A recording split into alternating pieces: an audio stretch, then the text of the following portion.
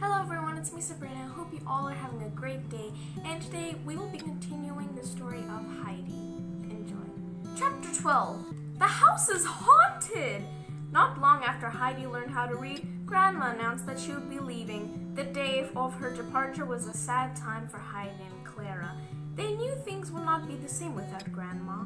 Soon after the old woman left, Heidi began to get very homesick. Every night she cried herself to sleep thinking about her home on the mountain. Sometimes she woke up shaking at the thought that Uncle Alp or Granny might be sick or that they would die before she returned. Things got so bad that she grew pale and thin. Even Sebastian looked worried when he saw her pushing her food away. At about this time, strange things began to happen inside the house. Every morning, Sebastian found the door unlocked and standing wide open. Nothing inside the house was ever missing, so he was sure it wasn't a thief.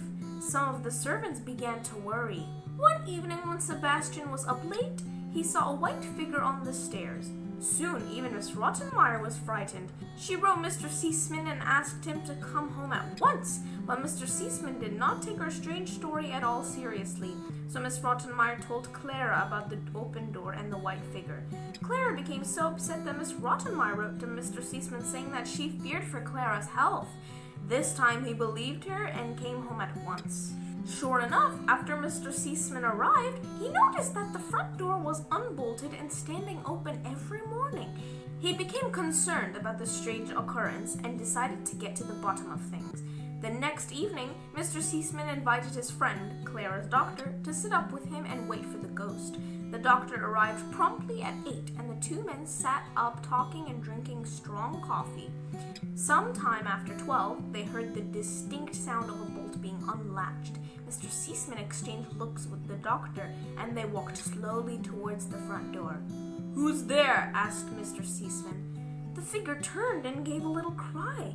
It was Heidi, barefooted and wearing her white nightgown. She began to tremble when she saw the two men. "Why, Heidi, what are you doing here?" asked the doctor. "I don't know," stammered Heidi. The doctor took Heidi by the hand and led her away from the door. He talked in a kind voice for a little while. He soon discovered that Heidi had been sleepwalking. She was the ghost that everyone feared so much. After he finished asking her several questions, the doctor realized that Heidi was very homesick, so homesick that her health was beginning to suffer. The sleepwalking was really a symptom of her unhappiness and her longing to escape and return to grandfather. The doctor spoke with Mr. Seesman. He explained that Heidi must be allowed to return to the mountain. "Just look at the child," he said. "She is pale and has lost several pounds in a short time. Without knowing it, she has been opening the front door every night. She should be sent home tomorrow. That's my prescription." Mr. Seesman looked very upset. He knew how much Heidi meant to Clara, but he also knew that what the doctor was saying was true. He simply could not be responsible for Heidi becoming ill. He thought for a short time and then turned to his friend and said, "I know how upset this will make Clara, but I can see how things are. Heidi will leave for her home in the morning." So everyone, thank you so much for watching today's video. I hope you enjoyed it. Make sure to come back on Tuesday to find out what happens to Heidi going back home. Bye.